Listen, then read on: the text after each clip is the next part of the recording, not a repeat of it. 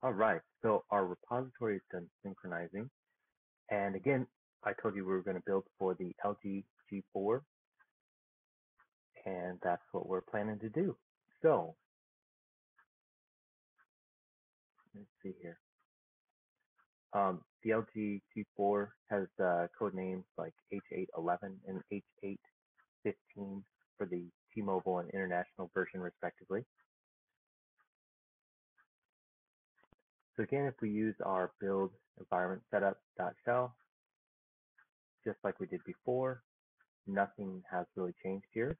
We run our brunch command, and we can see the H815 is there and the H811. So I typically build for the H811 because that was the phone that I had. However, we're going to go ahead and build the international version because that's a little more popular out there.